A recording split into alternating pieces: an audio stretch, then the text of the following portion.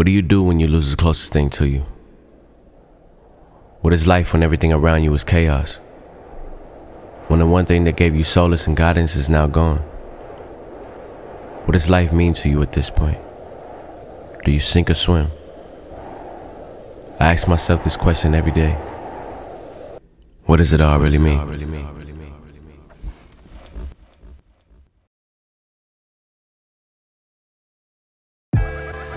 215 County Line Road, a place I used to once call home.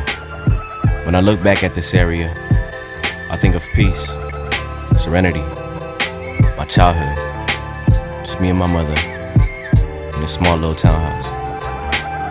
In these times, I probably had the biggest feelings of euphoria and balance. These were the days way before the chaos and disaster. But that's all a part of life and its process, right? What is pleasure without pain? Happiness without sorrow? You can't appreciate one without the other. Whenever I come back here, I often reflect on my beginnings.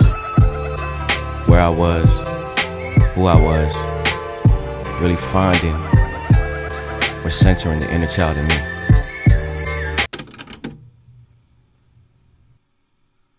This is where I grew up.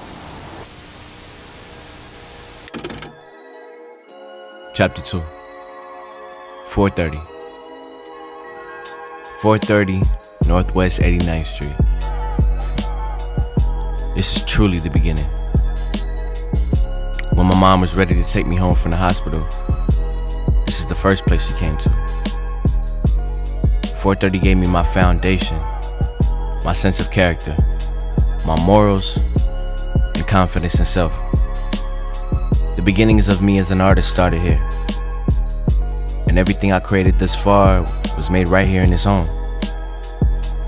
Growing up, I bounced around a lot between Miami and New York.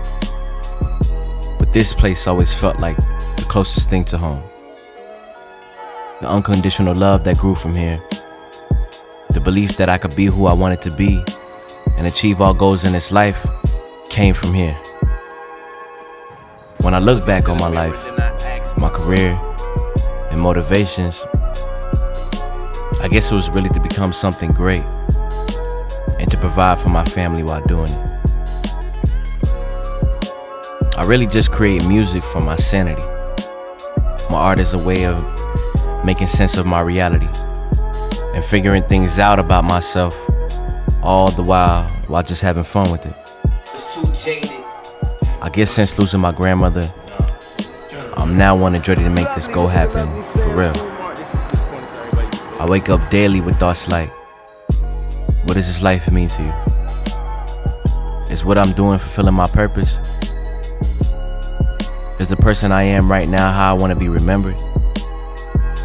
I'm just at a point where I want to succeed. I can't look back on my past, and I can only move forward. As I embark on this new chapter in my life, it feels freeing, but I feel the anxiety as well. There are days where I kind of just feel the pressure, and days where I feel like I'm gonna run this shit to the top.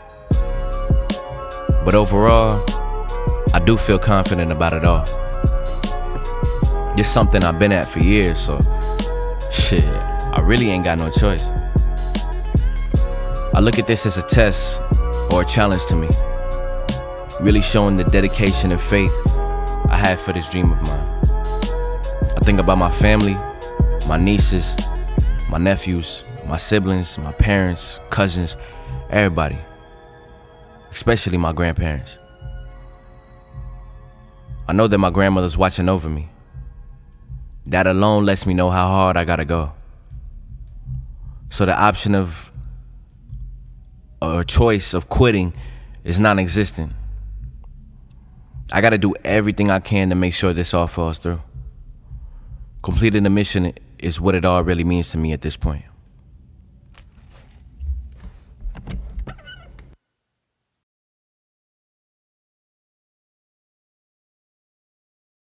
You know what's crazy?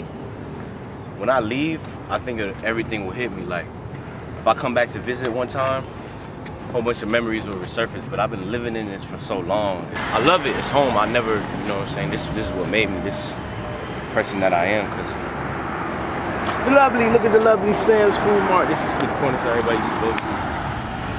All these kids and shit. Dear City of Miami, first of all, y'all got too many flies in this shit, but treat me nicer, bruh. And I stayed, man. It's too much chaos. Too much chaos in this city. I gotta go, man. I need peace and serenity. I'm soulless. Bye-bye and fuck you. I love you, though.